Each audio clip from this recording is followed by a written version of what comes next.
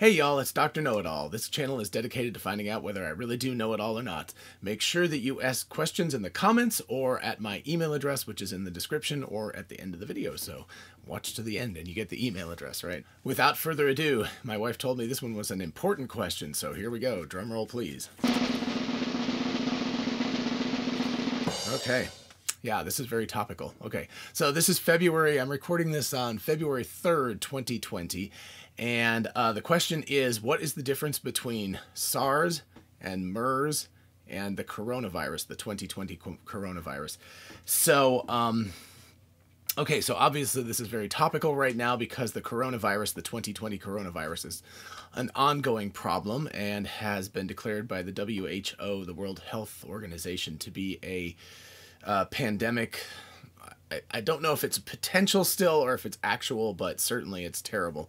I believe, this is this is one of those things that's ongoing. I believe there's over 17,000 cases already, and I think 362 deaths, which puts the death rate somewhere around 2% if I'm doing the division correctly in my head. So it's pretty severe. So the question is, what is the difference between SARS, which I believe happened about 2003, and MERS, which happened about 2012, and the coronavirus? Interestingly enough, they're kind of separated, one by 9 years and one by 8. Hopefully the next one won't be in 7 years. That'll not be very good. Anyway, so the difference between them is, so SARS was severe acute respiratory syndrome, I believe. And MERS is Middle East Respiratory Syndrome. I believe that was a much smaller outbreak than the other two. SARS was on the order of 8,000 or so. I only remember that number in particular because it was passed by the coronavirus of 2020 very rapidly. What's more interesting, actually, and what's more to the point, is that these are all effectively the same thing. They're all coronaviruses, and I'll throw up a picture of one. Corona, which comes from the, is it Latin or Greek? I'm going to go with Latin. It might be actually Greek.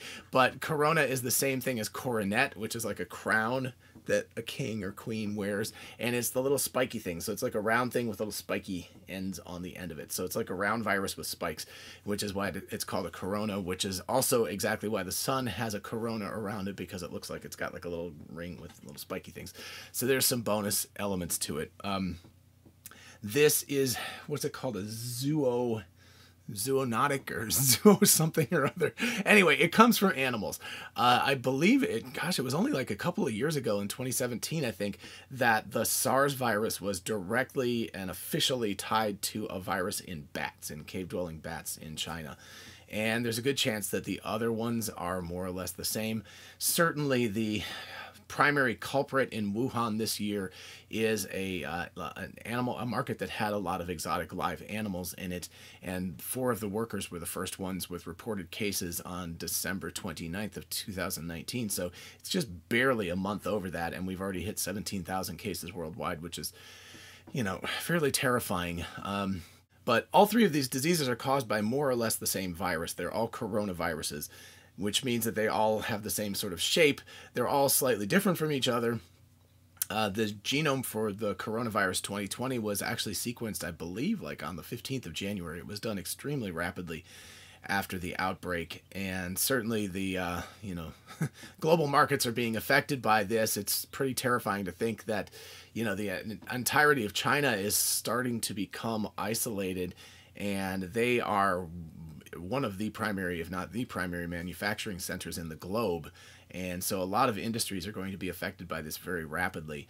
It's also, I think, the R factor, which is the ability for a person to infect another person, is somewhere around 2.4 right now. Again, these are all moving targets, so it's going to change, but that is a reasonable R factor. It's not super high, but the fatality rate right now is around 2%, like I said. I believe for the SARS outbreak, it was actually over 9%, maybe like 9.5%. It was very, very high. And in people over 60, which is, again, in the coronavirus 2020, same exact problem.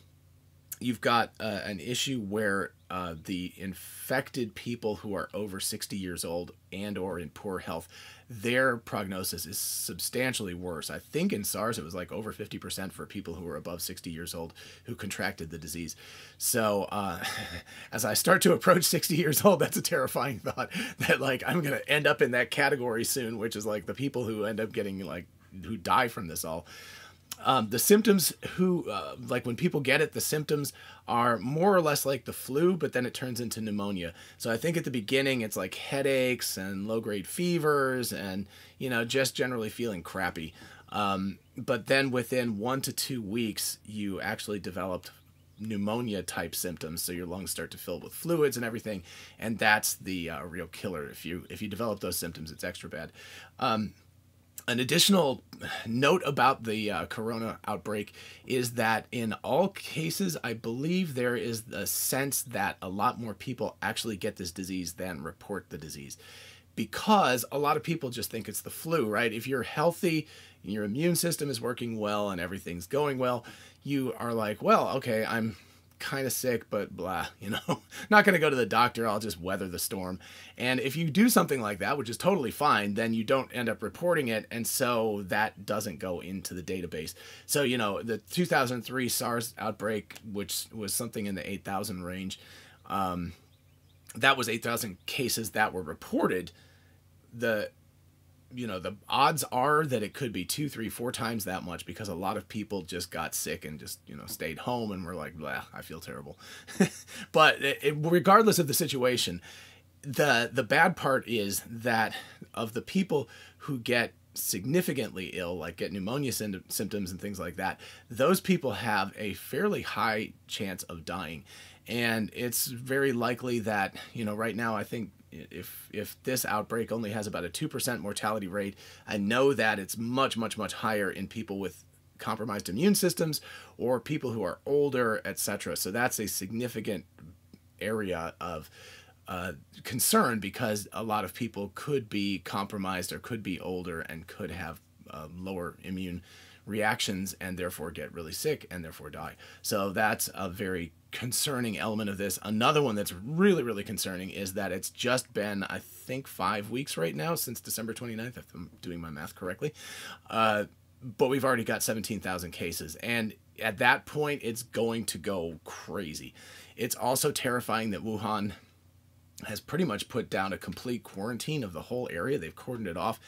And yet it's still spreading that rapidly. It just means that there's nothing that people can do, right? When you have a city of 10, 12 million people, there's just no way. By the time they realized what was going on, it's kind of too late. And so I'm not giving... A lot of people give China a bad rap, I think, for being like a little bit cloak and dagger about their disease situations.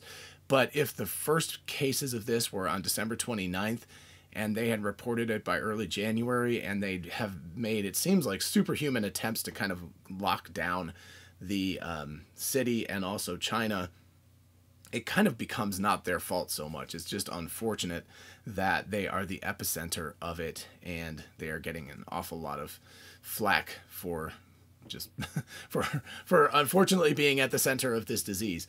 Oddly enough, I think that the MERS was also a zootropic, or, oh gosh, I can't remember the name. Something with zoo in it, right, for animals. But anyway, they were all these same kinds of diseases where they were being passed from another animal. Like, I think it goes kind of, the vector is something like bat to something like a chicken, and the virus jumps, and then it mutates in the chicken, and then it jumps over again to human beings. For some reason, chickens and several other types of animals tend to be close enough to humans that we can trade viruses, which is not really the most awesome thing in the world. But anyway, it is what it is.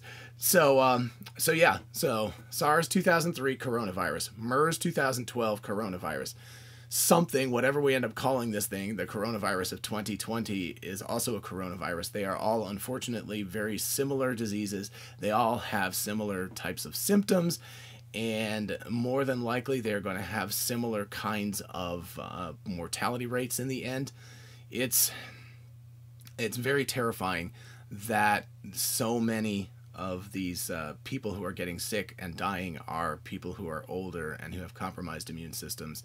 That's a very unfortunate thing.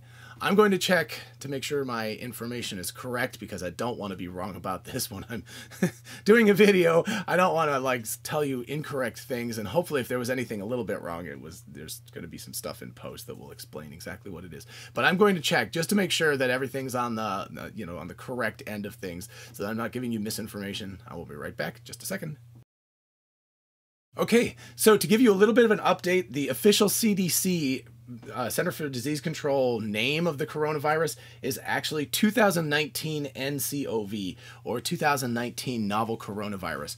So again, the year December 29th, it was just at the end of 2019, even though people I'm sure will remember this is the 2020 coronavirus. It was first registered in 2019, so it's the 2019 NCOV, or novel coronavirus.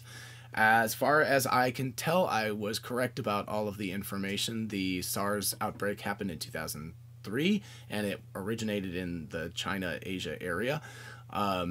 2012, MERS, Middle Eastern respiratory syndrome, and then NCOV, 2019 NCOV, definitely originated in Wuhan, because that's where it's coming from.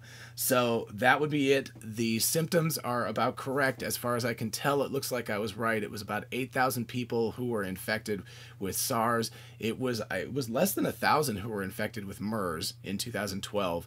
And then it is over 17,000 and counting as I record this episode in the 2020 or 2019 NCOV. So anyway, take care of yourself for sure. You should, if you're going out in public, like maybe public transportation or something. I know this is very popular in Asia, but I think in the rest of the world we should start to like actually, wear the masks that people do in Asia to try to take care of other people when we're feeling ill. But anyway, don't panic. If you are younger and healthier, things are going to be okay. Even if you contract it, you will really probably be okay. But if you're older, or if you have a compromised immune system, you should take extreme care at this point. You are the person who this kind of disease could seriously affect. So by all means, take care. Everybody be safe out there, and make sure that you take care of yourself.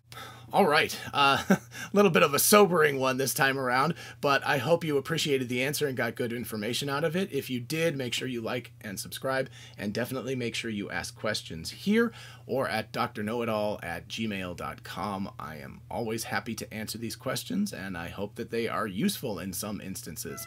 Until next time, bye-bye.